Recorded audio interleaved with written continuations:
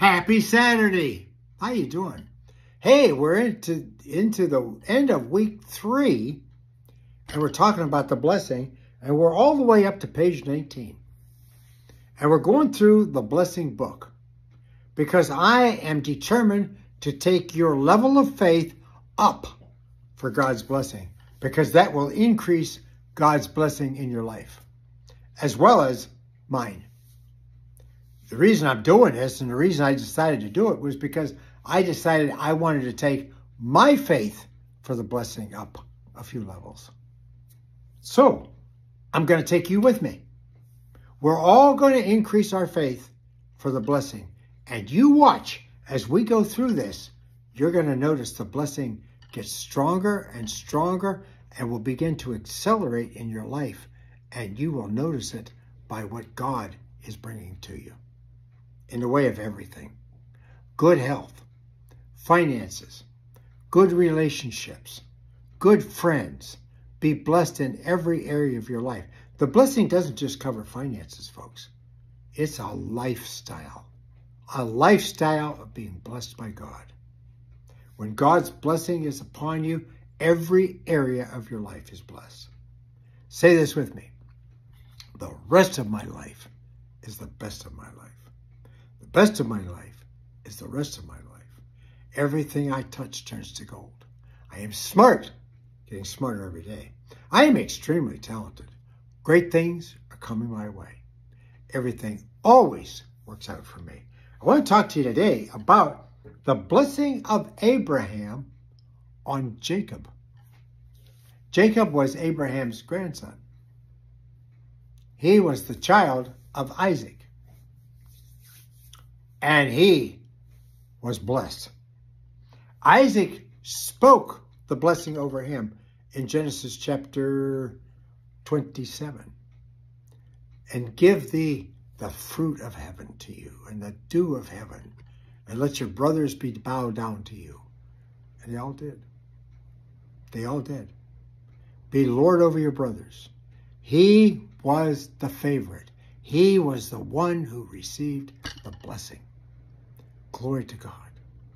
And I'm telling you what, everything worked out in his life.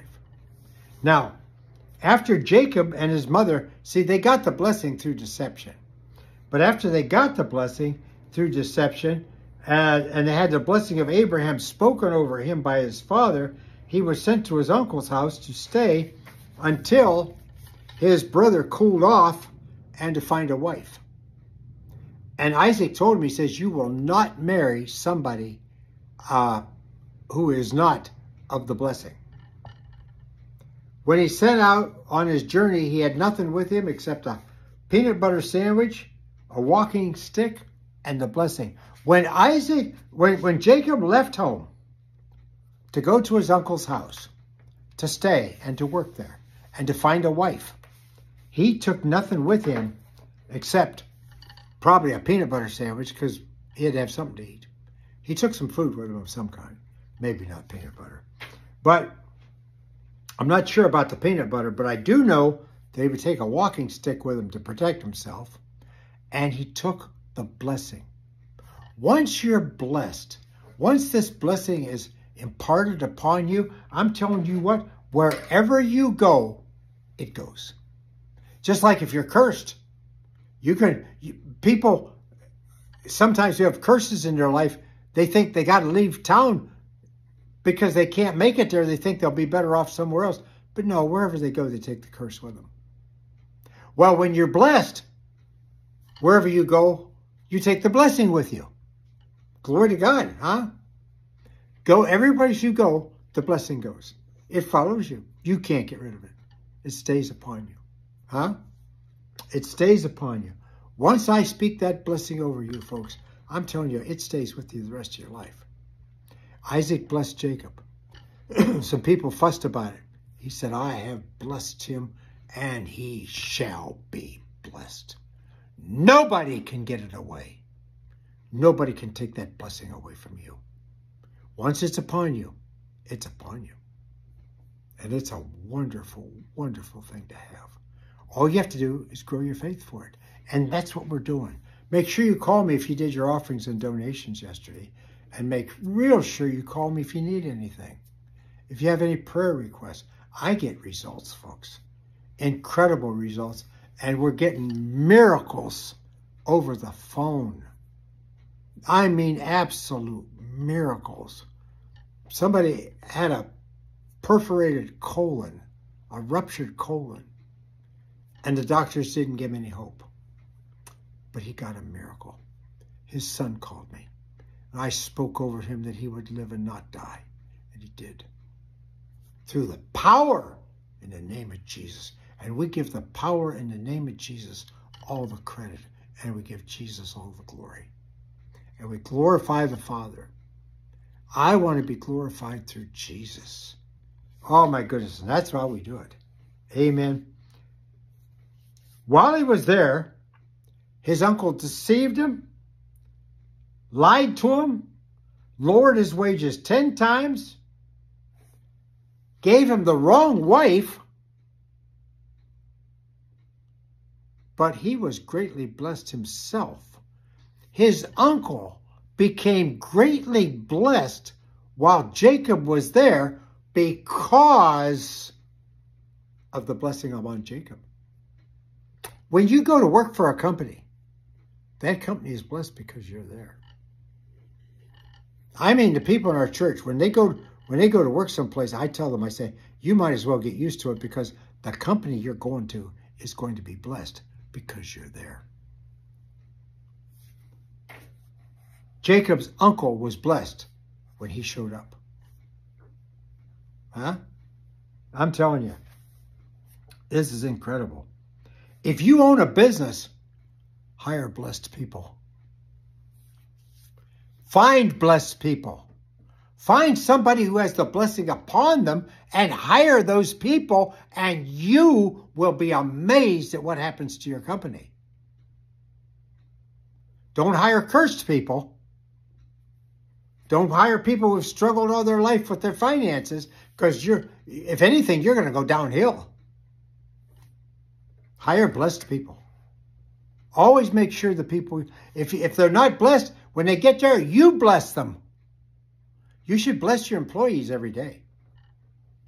You should speak blessings over your employees every day. I speak blessings over our partners every single day. Every day I bless you. If you're a partner with this ministry, I am binding the devil in your life and speaking blessings over you every single day. Because I am determined you are going to live a blessed life. Jacob went there. And it came to pass, Genesis 30, 25, and 31. Now, I'm reading out of the book. As we get to these passages, I'm reading this out of the book. It came to pass when Rachel had borne Joseph, that Jacob said unto his uncle, send me away that I want to go back to my home. Give me my wives and my children, for whom I have served you, and let me go, for my service now is done. And Laban said unto him, I please, if I have found favor in your eyes, stay here, for I have learned by experience that the Lord has blessed me because of you. His uncle knew it. Don't leave. I'm blessed because of you. And he said, appoint me he said, tell me what you want. And he said, you know how I've served you and how your cattle was with me. For it was little you had. You didn't have much when I got here. But now you have a lot. Now, here's what I want you to do. Don't give me any wages, but give me the deformed cattle, the spotted cattle, and the spotted sheep. And the uncle said, sure, because not many are born spotted. But afterwards, they were all born spotted. He literally, over a period of 6 years, he went from nothing to being a billionaire because they had offspring like crazy and they were all spotted. Jacob literally got everything because he was blessed. Now, He's not depending on his uncle for his provision. He is solely depending on God. The minute, it tells us in Jeremiah chapter 17, when you depend on God for your provision, you're blessed. But if you depend on another person, you're not. Your finances are cursed if you depend on your job. Or preachers out there listening to me, if you're depending on your church. No, we don't depend on our church. We don't depend on people. We depend on God. We depend on the blessing to take care of us. Make sure you depend on God. And God will always see you through. But my God shall supply all your needs. Not people. God supplies them. Finally, Jacob told his uncle to stop paying him wages and keeping the cattle and the flocks. Instead of wages, he would keep the speckled and spotted animals for his pay. Now he was totally dependent on God and the blessing of Abraham to provide for him. In just a few years, he became very rich because nothing else matters but the blessing. Depend on God and depend on God's blessing to see you through, and you will live a blessed life. Glory to God. Share this with everybody you know. Tell everybody you know to watch these videos. Tell everybody you know if they're sick and broke to please call Pastor Jim. Call Pastor Jim. If you're a partner with this ministry, you have access to me. You can call me anytime you want. And some people call me a lot, depending on what they're going through. I am always here for you. Somebody has to answer the phone. I'm probably the only anointed person in the country who will answer the phone. I'm not the only anointed person, but I'm the only one who answers the phone. And I am always here for you. I am determined you're going to live a curse-free, blessed life. And your family also.